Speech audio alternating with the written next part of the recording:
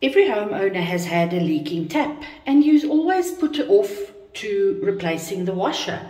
But look at this damage that has been done to this basin from this leaking tap. You will not be able to clean this basin, and you will have to replace it at a much higher cost than replacing the washer. The other thing you must remember, that in a bathroom you need safety glass. That is the new regulation.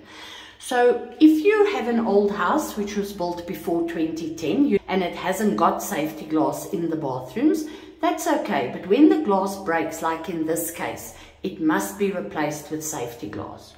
Call me for a pre-purchase inspection or a maintenance inspection, and contact me at gautenginspect.co.za.